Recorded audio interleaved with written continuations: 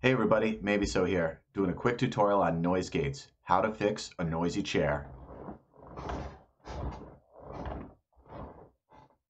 So let's jump right into Streamlabs OBS. We're going to use something known as a noise gate filter on our microphone input. You can find the filter by clicking on the gear right next to the microphone input. As soon as I click on the gear, you can see the filters list right here. I already have 5. Here's the noise gate filter. You can see right now it's set to the default settings, and right now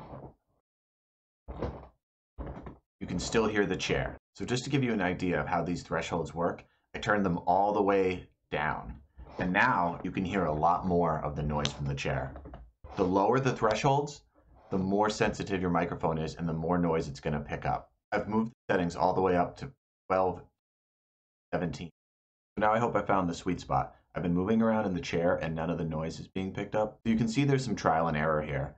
I'm going to tweak it one more time. In the last clip, it was close, but there was still some vocals dropping out. So I think we got it. These are our final settings. You'll notice I also reduced the attack a little bit. So that's it. I hope this tutorial on noise gates has been helpful and improves your streams and YouTube videos in the future. I'll have links below to my microphone, webcam, etc. If you found this video useful, please be sure to subscribe, hit the thumbs up button, and leave a comment.